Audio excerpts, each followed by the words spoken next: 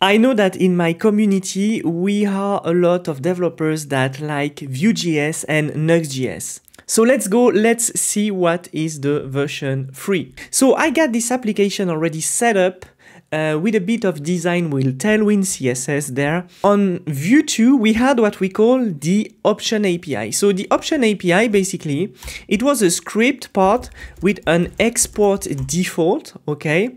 And inside we had this data function that used to return some data. So for instance, we would have a name here with Guillaume, okay? And then down there, what we can do is that we can trigger this name there with the curly brackets and the interpolation of provided by Vue.js. So when I update there, so we don't see it, I should put maybe text white everywhere on my, there we go. We have our template that is interpolated by the variable just up there. Here, this is what we call the option API, okay? We had this export default object with data, we could have methods, we could have life cycles such as mounted, we could have watchers, etc., etc. Now, with Vue 3, we have what we call the composition API. You could still use export default, but instead of having data, you would have a setup. And in here, you would have a name, okay, which could be Guillaume. Let's start like this. And then we return this name.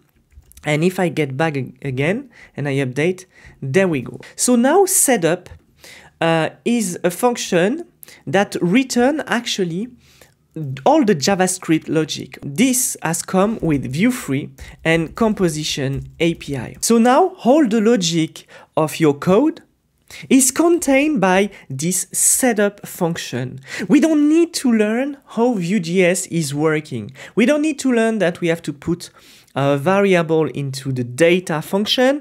We don't need to put our function inside methods. Just need to write plain JavaScript. So you can write composition API this way, but you can also use the setup parameter, call it what you want, on the script, which means that here I can now plainly write JavaScript and I don't need to return anything with the setup in my script. I think it's better instead of exporting an object and stuff. Let's just write plain JavaScript in here like we do in Svelte, for instance. I find it more comfortable. Let's test that if we had a button down there, we would give the name a new value, and this value would be a string with hello. Does it work? So when I get back and I click, Guillaume doesn't change to hello because we didn't trigger and we didn't use the reactivity API. What is the reactivity API? Simply here our variable is just a plain variable. It's not reactive. With Vue 3, what we introduce is the reactivity API. So basically here we will have two types of reactivity variable that we can use, ref and reactive. And basically what you have to do is that when you create a variable, you have to wrap it with ref or reactive. So I'm going to put ref, and inside ref, I'm going to put Guillaume, all right? And now I told Vue to watch for this variable here. And if I get back and I click, we see that there is a reactivity. So now every time you are going to create new variables and you want to store data that you think it might change in the future, you have to use ref or reactive. So to access the real value of this variable, I have to simply type point value. And when I update, we see that down there, I got the value. So every time you will need to change a variable inside your script setup up there, you will use name.value with the composition API. So ref here, most of the time, is used by strings, numbers, boolean. This is what we call primitives. And reactive, most of the time, it's going to be used for object or arrays. So let's say that we would have a person and this person name would be Guillaume and there would be an age of 34. And let's say that down there, we would change the name this way.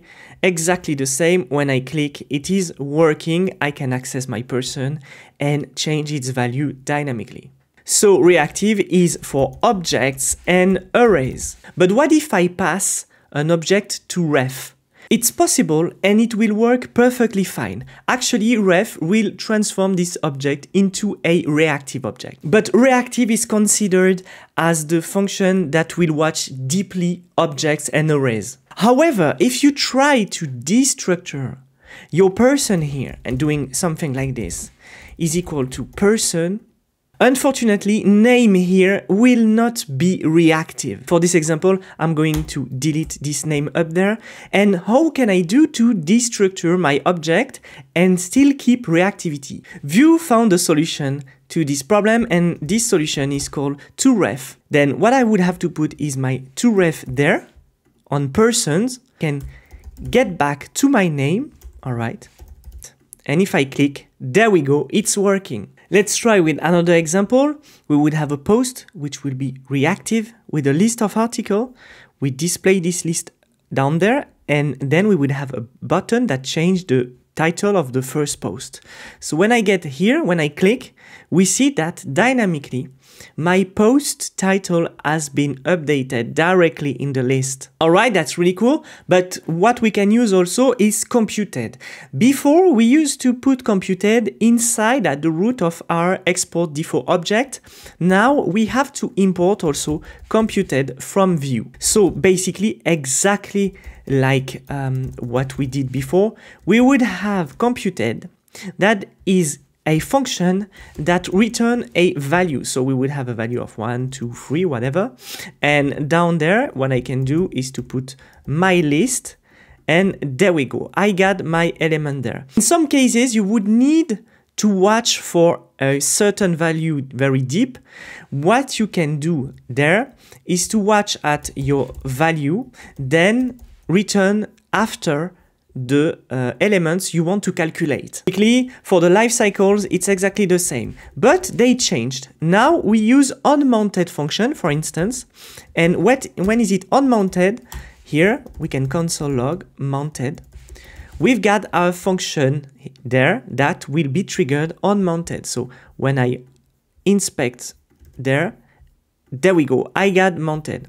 So now life cycles are also imported. For the props, it's exactly the same. But instead of imported our function props from Vue, we can directly create props this way and create what we call a define props, okay? And these define props would be, for instance, item with a type of object.